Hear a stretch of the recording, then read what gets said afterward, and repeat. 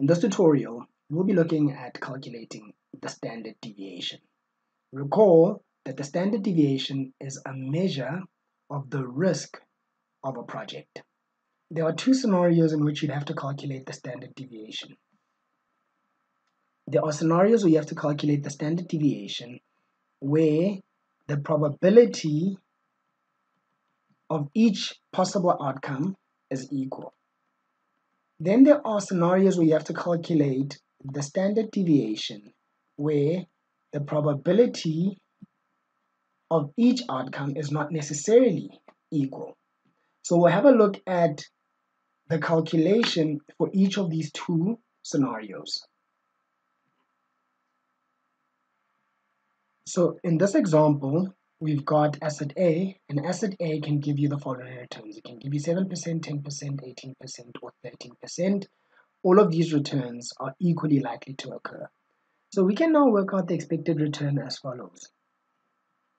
The expected return of asset A is the addition of all the possible returns, and since these are all equally likely to occur, we divide it by the number of data points, and that's 4.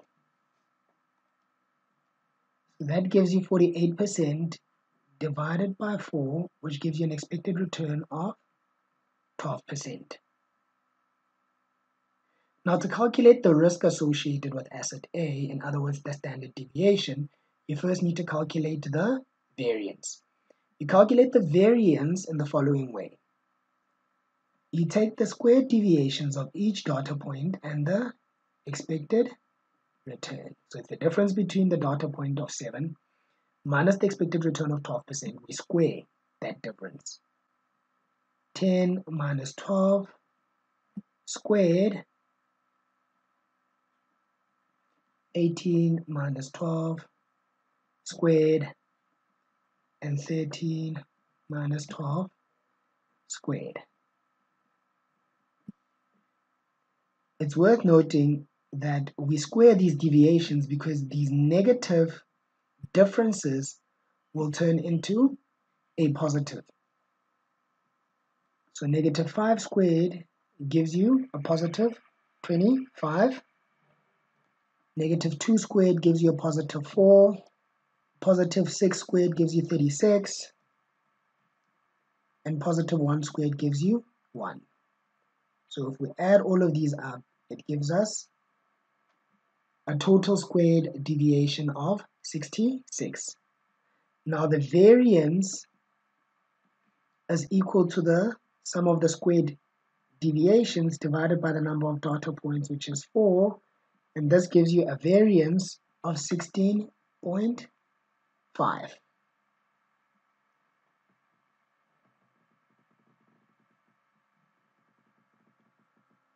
However, we're not looking for the variance, we're looking for the standard deviation. So the standard deviation is simply just the square root of your variance of 16.5, and that gives you 4.06%.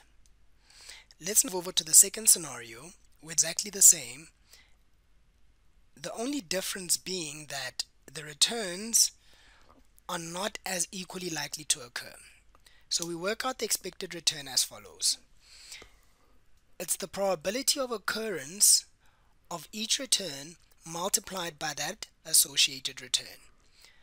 So it's 0.3 multiplied by 7% plus 0.2 multiplied by 10% plus 0.4 multiplied by the 18% return plus 0.1 multiplied by the 13% return. So this gives us an expected return of 12.6%.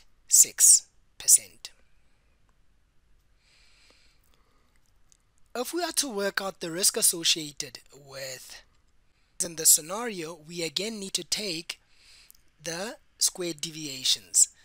So the 7%, 10%, 18%, and 13% are all your possible outcomes. We minus each one from the expected return of 12.6% and we square that. So the second one would be 10% minus the 12.6 expected return squared. The third one would be your 18% possible return minus the 12.6 expected return, again squared. And then the last one would be 13% possible return minus the expected return of 12.6%, again squared. The difference here, however, is that we've got probabilities associated with each deviation. So we need to incorporate those probabilities. So the first one we multiplied by its probability of 0.3, the second one is multiplied by 0.2, the third one is multiplied by 0.4, and then the last one is multiplied by 0.1.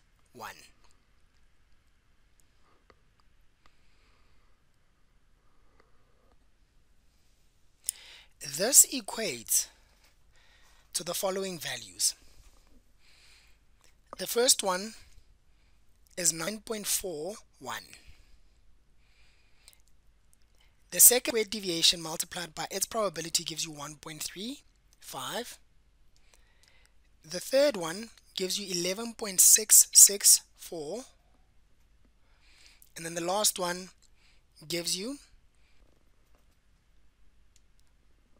0.6. The summation of this gives you your variance. And the variance amounts to 22.4. But we're not looking for the variance, we're looking for the standard deviation, and the standard deviation is simply just the square root of the variance, which gives you a standard deviation of 4.74%.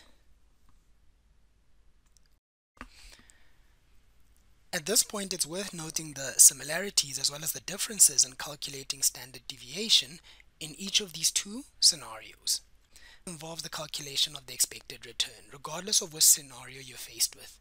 The expected return in scenario 1 was just the summation of all the returns divided by the number of data points, whereas in the second scenario, we multiplied each return by its probability of occurring, and we summed these all up in order to work out our expected return. The second part for both scenarios is to calculate the squared deviations.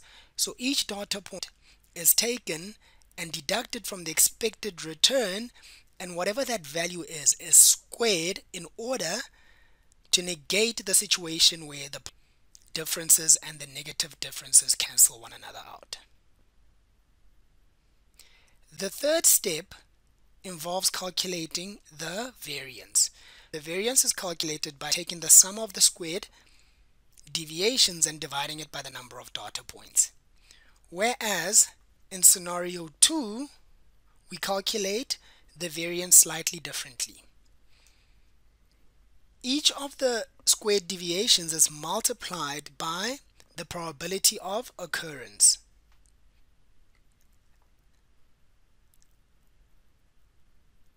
And that will give us our variance. Step 4 simply just involves taking the square root of whatever the variance that you have calculated is in order to calculate your standard deviation.